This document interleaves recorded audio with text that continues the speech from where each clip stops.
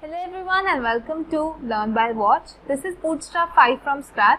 In today's video, we'll be covering Modal from Bootstrap and we'll see how it works. So let's get started.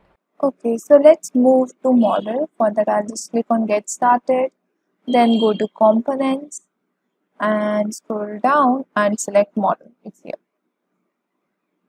So what Modal is, when you click on a button, this pop-out will come out. How? I will show you a live demo which is available on Bootstrap, getbootstrap.com. So you can see that now a model with title, close and save changes is popped up.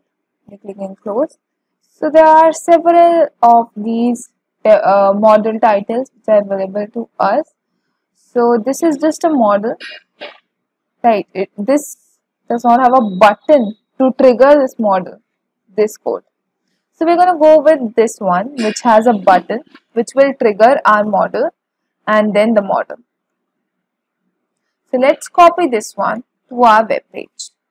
Now this is the web page. This is the HTML file. I've already copy pasted the getting started links, which was the starter template that we saw in the very first video. If you have missed that video is very important to get started with Bootstrap. So do check that out. So I've just pasted the button, trigger and the model over here. So you can see this model has a title, then a button as well. Then we have model body where we can add stuff. Then we have model footer. So if we add like some stuff here, like this, and save it. And then we have saved it now. So now let's go back to our page and refresh. We have this launch demo model button. When you click on this, you get this model with all of these texts which I added. This is your model body. Then two buttons, close and save changes. Save changes does not do anything for now, but close is working.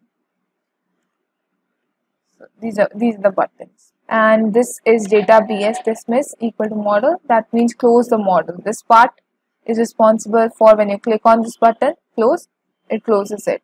Whereas here you don't have any such attribute, so it does not do anything at all. So this is how you can simply add model to your page.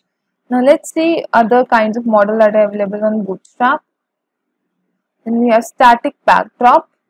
So difference between those two I will tell you. So let's go back here. I clicked here. I clicked outside the model.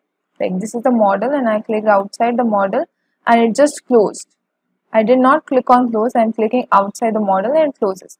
Whereas the static one will not close when I click outside. I'll just show you here once. When I'm clicking outside, nothing is happening. You can see that this one is popping out and in. But when I click on here close, then it closes. So this is what a static one looks like. Then we have scrolling long content one as well. So it has long content and I'm scrolling. You can see here the scroll bar scrolls. And then I close it. Similarly, I have many of them here. Vertically centered. You can see this one is centered. Whereas if you see the other, the very first one, it was on the top. Just like your alert in JavaScript, simple alert. It just came on the top. This one was static and so on. So there are many models that you can go through. Then similarly there are all of these breadcrumbs, then alert, all of these. It's very simple to add them. You just have to copy the code and put it inside. So that inside your HTML file. That's all you have to do. So all of these you can go through them on your own. And this carousel is like a slideshow kind of a thing, which you can also add to your web page. Then there is navbar. Navbar is nothing but what this Bootstrap is having, this purple line. That is a navbar. So you can see how they have given their navbar examples that you can also add into your page. So this is it for today's video. See you in the next one. I believe now you'll be able to work with Bootstrap model with ease. If you have any doubts, please put them down below in the comment section and I will help you. In the next session, we'll be covering Bootstrap grid system, which is very important. So do check that video out. If you like this video, give it a like and share it with your friends. And even subscribe to Learn by Watch for more such courses.